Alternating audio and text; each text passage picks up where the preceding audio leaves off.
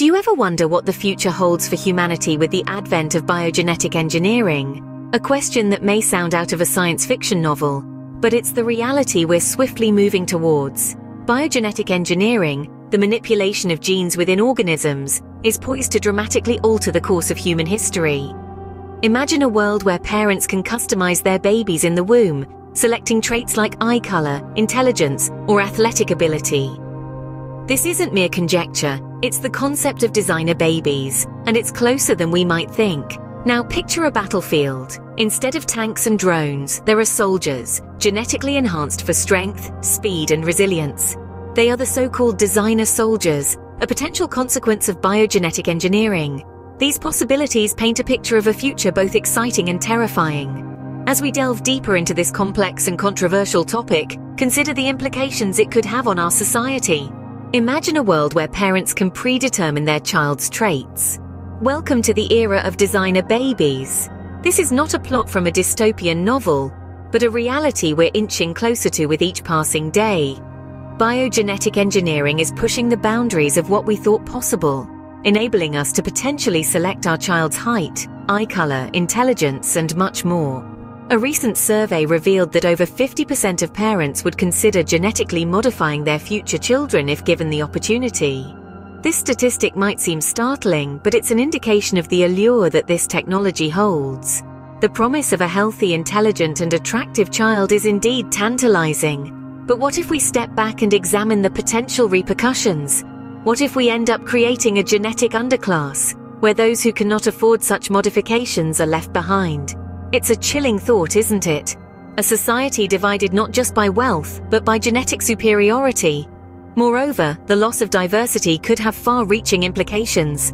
Diversity is not just about cultural richness, it's a key component of our survival as a species. It allows us to adapt, evolve, and thrive in changing environments. If we start engineering our children to fit a certain ideal, we might be unknowingly setting ourselves up for failure in the long run. And then there's the question of ethics. Is it right to play God, to decide how a person should be even before they're born? It's a heavy question and one that demands serious contemplation. So, while the idea of perfecting our offspring may seem appealing, it does come with its share of ethical dilemmas and potential dangers. This new era is both exciting and terrifying. It presents us with a choice to embrace the unknown or to tread cautiously, aware of the potential pitfalls that lie ahead. It's a decision that will undoubtedly shape the future of humanity. Would you believe that countries could potentially create superhuman soldiers using biogenetic engineering? This may sound like the plot of a science fiction film, but it's a reality that we might have to grapple with sooner than we think. Consider this. Biogenetic engineering, the science of altering and manipulating the genes within an organism's DNA, has been making significant strides in recent years. This technology holds immense potential, from curing genetic diseases to improving agricultural yield. But like any powerful tool, it also has a dark side. Imagine nations using this technology to create designer soldiers. These are not your average soldiers. They are genetically enhanced to be stronger, faster, more resilient, and potentially resistant to pain and fear. It's like creating a real-life Captain America, but without the moral compass. Now let's delve into some disturbing possibilities. What if countries start using these designer soldiers in warfare? This could lead to an unprecedented arms race, not of nuclear weapons, but of genetically engineered superhumans. The potential dangers are manifold. On one hand, we have the risk of dehumanization. These genetically modified soldiers might be seen not as individuals with rights and feelings, but as mere tools of destruction, as weapons. On the other hand, there's the risk of escalation. If one country develops these super soldiers, others will feel compelled to follow suit to maintain parity, potentially sparking a new kind of global arms race. Moreover, the ethical implications are staggering. Do we have the right to manipulate human genetics to such an extent? What happens to the concept of fair play in warfare? And what about the potential for these modifications to be passed on to future generations? These are questions that we must ponder as we stand on the cusp of this new era in biogenetic engineering. The creation of designer soldiers could potentially escalate conflicts and threaten world peace. It's a sobering thought, isn't it? As if the threat of designer soldiers wasn't enough, biolaboratories themselves could become the new weapons. Imagine a world where the most dangerous weapon isn't a nuclear bomb, but a lab filled with petri dishes. It sounds like science fiction, but it's closer to reality than you might think. As we continue to push the boundaries of biogenetic engineering, we're also pushing the boundaries of what's possible in warfare.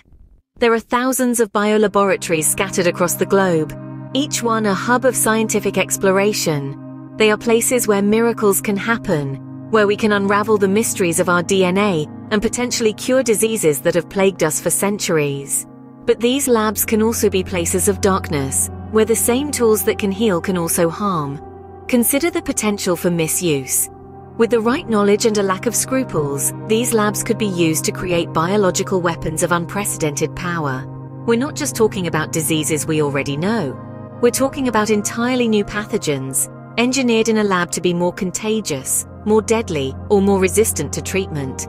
Such weapons could wreak havoc on a scale we've never seen before. They could decimate populations, overwhelm healthcare systems, and create a global public health crisis. And because they're biological, they could do all this while leaving infrastructure untouched. It's a chilling thought, isn't it? But it's not just speculation. In the past, there have been incidents where dangerous pathogens have been accidentally released from labs, causing outbreaks. And that's without even considering the potential for deliberate misuse by those with malicious intent. While biolaboratories have the potential to advance our understanding of genetics, they also pose a significant risk if misused. They're a double-edged sword, combining the promise of scientific advancement with the threat of biological warfare. As we move forward into this brave new world, we need to be aware of these risks and take steps to mitigate them.